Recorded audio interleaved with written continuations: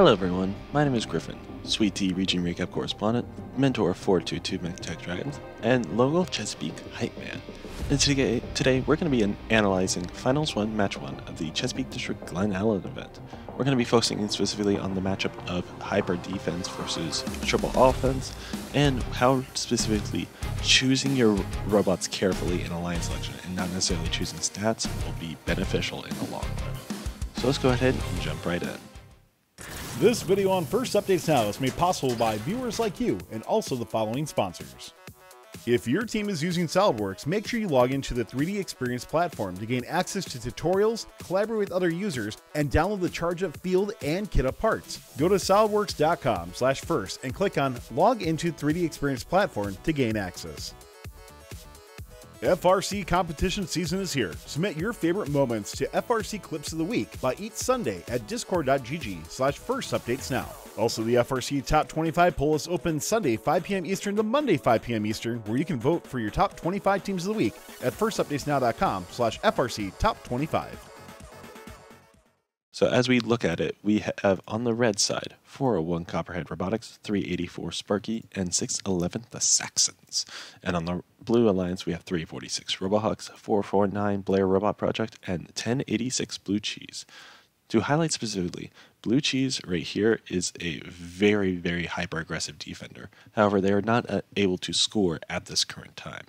And if we look over here, the Blue Alliance, which started off with the Red Alliance, which started off with 401 and 384, picked up a triple offender in 611 the Saxons.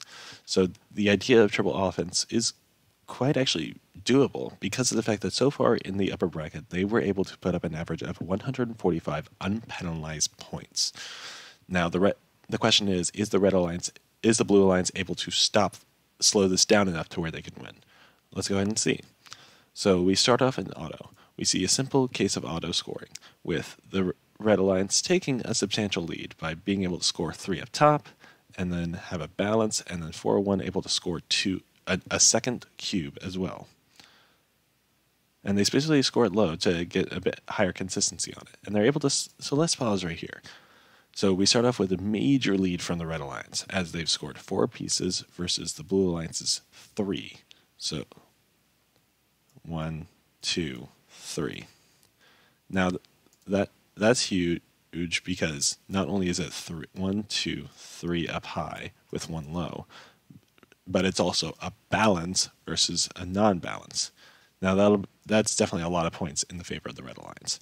So if we continue right here, we see right here they go, and this is where the defense should really come into play in anybody's case. 1086 right here is about to start defending, but they're not going to defend in a very typical way because what you need to be focusing on is not defense of the robots, but defense of the game pieces that are on the floor. If it's in public space, you need to claim it. So as you see right here, 611 right here is trying to pick up a game piece, but 1086 is blocking it, pushing the game pieces out, making sure that they can't get a game piece. That is, in my opinion, the way to defend, because you need to make sure that the opposing alliance cannot get those game pieces, or else it's going to be game over. Because in general, when you're out here, even if you're on the supposed swerve defense, it's going to be harder to defend when it's such a wide open space to defend. And if you don't get them head on, like you're pushing against the direction they want to, then it's going to be way harder, because say you're trying to push them at the side, they can just run this way and you do absolutely nothing. So as we continue, we see, so this is the keynote. Watch 384 right here. They come over, tip, and tip over. This is a problem I am seeing with swerve modules. While they provide a great versatility in the show, they have very low surface area when contacting the floor. So if you have any sort of weight imbalance or anything that causes you to shift slightly, it's harder for them to recorrect because there's such a low surface area of the wheels for them to able to bounce back. So as we see right here, with them fully extended, they just drop. And as they try and retract even more, they are just fully gone. So now it is up to only 611 and 401 to try and outscore the the blue lines. And as you notice, with 346 bursting down the low, they're already in the lead. So now it's a question of whether or not the low scoring of 346 can beat 401 and 611. So, but right here, we're actually going to skip forward to about 90 seconds. 90 seconds left in the match. So right here, we are going to see that 1086 defense. They're going to try and defend 401 right in this area right here. Let's just watch and see how that goes. So this is what I talked about before. They try to defend from the side and push them. That's not going to work against a powerful sword module because it's just going to shrug it off and keep moving. Because you need that friction, you need that stopping force. And so they just go in, block, and they're gone. So it's completely a case of defense that completely went to waste. Now let's skip forward to about 45 seconds left in the match. So so far the Red Alliance has been scoring around 384's falling. So there is currently 1, 2, 3 items left right here to where they need to complete this link right here, and then they have other links to fill out. So you'll see that 401 tries to score right there to complete that link. They are unable to do so because of the way that their arm is made, and they're unable to get it into a place to be able to finish out links. However, if we skip forward to about 23 seconds left in the match, we see right here 611 able to finish off said link. And that's a case, and watch right here, and boom, the link is scored.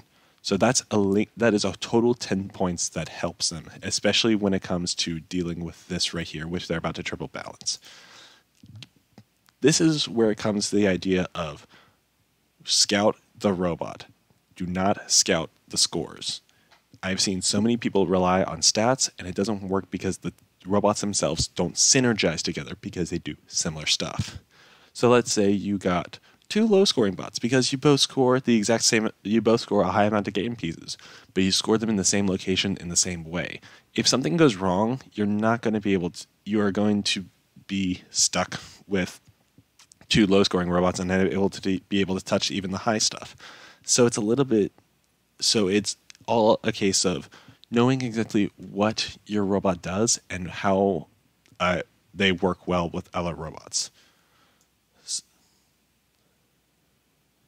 So then we keep going forward, and they're able to score a link right here, as well as another link right here for the mid row, giving them an extra amount of points that is crucial for the end game.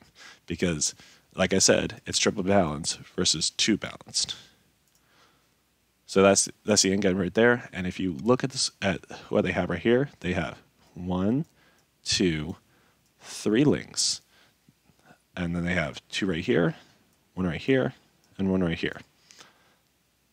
And then if you look at the other side, it's completely filled bottom row, and plus 1 link, plus another up tier. So while they did score more up high, it is more links over here, which provides a lot more points. So let's skip forward to the scoreboard. So we see right here, red wins, and it was very close compared to their previous matches, and that's all. Thanks to them, they were focused on finishing that link. That link definitely helped them, and it was a case of very much looking at what their robots can do and how to make it happen. Not necessarily looking at the stats they can do and how those stats boost their own. It's about how their robots do it. So keep this in mind in your future matches and in your line section, and you can look to go far as well. Good luck, everybody. This video on First Updates Now is made possible by viewers like you and also the following sponsors. If your team is using SolidWorks, make sure you log into the 3D Experience platform to gain access to tutorials, collaborate with other users, and download the Charge Up field and kit up parts. Go to solidworks.com/first and click on Log into 3D Experience platform to gain access. The Charged Up competition season is here. We have a ton of live Twitch and YouTube content coming to you. All of our uploads and archives, including shows, behind the bumpers, FUNalysis, and more, are available at youtube.com/firstupdatesnow. Check out all of our live shows on Mondays and Tuesdays at twitch.tv/firstupdatesnow. Don't forget to like, subscribe, and ring the bell to stay up to date on our new videos. Keep the conversation going and provide your input to our content. Watch our live shows at twitch.tv/firstupdatesnow. Join our Discord at discord.gg/firstupdatesnow, and check out FUNFTC on Facebook, Instagram, and Twitter, and First Updates Now on Facebook, Instagram, TikTok, and Twitter.